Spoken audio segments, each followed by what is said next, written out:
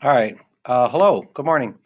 What I'm hoping to demonstrate today is a simple way to use some of the translation tools embedded in Word so you don't have to go back and forth between Word and Google Translate if you're doing a language lesson. For the purposes of my video today, I am focused on translating from English to Mandarin. So I've got my Word document opened, and I'm just going to type in a simple English sentence. The weather today is very cold.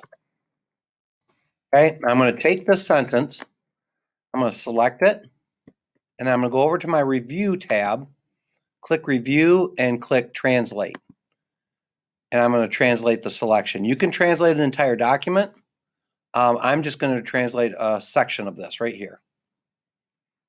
Give it a minute to work, and the Chinese simplified translation comes up, and I'm going to copy it and paste it in right here. I'm going to go ahead and make this bigger so it's easier for both of us to see. If I go to my home button, my preferred font for Mandarin Hanzi is Yuan. I think it's clean. The lines are easy to read. If I put this at like a 22 font, it's easy for me to read. I'll go 24 just to make sure you can see it too. Jintian de Tianxi Hen Long. Okay.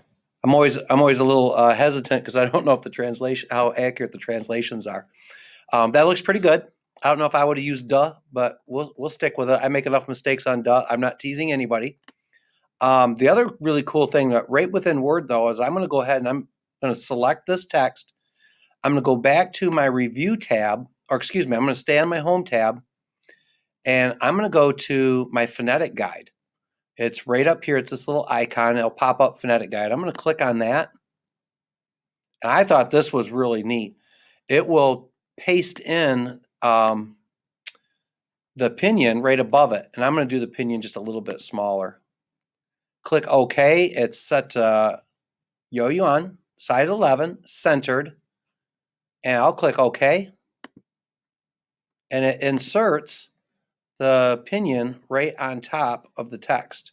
And it lines it up, which I just think is a gift for someone that's HSK level 1 like me. So anyway, there's a couple of tools that can help both teachers and learners as we go down this road. Okay, have a good day. Being silly.